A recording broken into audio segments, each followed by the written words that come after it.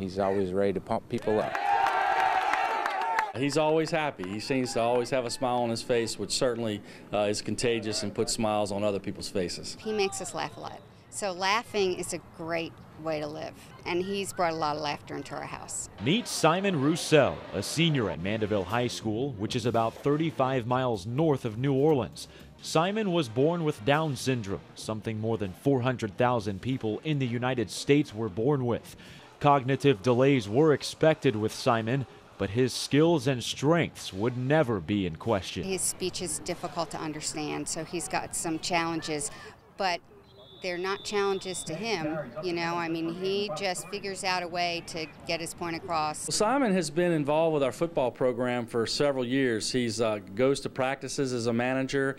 He's on the sidelines. Simon's been with this group in high school for 6 years, and he's been there every day, and they've opened their arms to him. It's that stellar attendance at school and with the football team that led to the planning of an unforgettable event during the final game for Mandeville's freshman football team. Just a couple of weeks ago, Simon's mom called me and asked about whether or not Simon could dress out for one day and maybe, you know, get into practice or something, you know, so she can come out and take some pictures of him and things like that. And I'd tell her, so maybe we can do a little bit better than that. So just, you know, just hang on and let me see what we can do. Coach Neihart had to make a few calls, one to Mandeville freshman head coach Paul Pye and another to the opposing coach that week, Slidell's Larry Favre.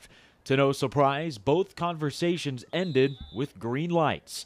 Simon was going to suit up. We kind of brought it on to him before at the pregame meal that we have before the games, and I just told Simon to come over here and asked him, I said, Simon, you want to dress out today?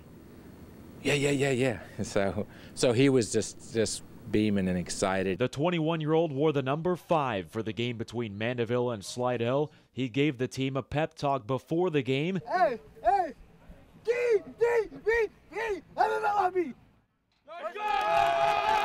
And then prepared for a magical opening kickoff. Jake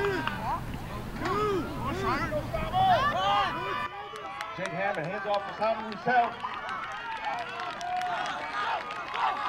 To the 50. To the 40. The 30, the 20. He might make it. 10, 5, touchdown. Man, Simon is just, it's like he's supposed to do that. You know, it's like it was a natural thing for him. And you know what? He was born to be an athlete. This whole story is about Mandeville High School football people. The students, they high-five him, and the coaches. So to me, the whole story is about these wonderful people, and just how lucky that Simon's been to be a part of their school. If you think about Simon and you're having a bad day, it kind of helps cheer you up, you know, knowing that you've got it worse than everybody. You got to think about other people too. And my kids in my class, I know they get sick and tired of me saying, you know, what day it is. It's another great day at Mandeville High.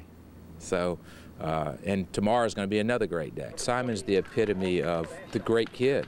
You know, he's always cheerful. He's always, you know, happy. He's always smiling.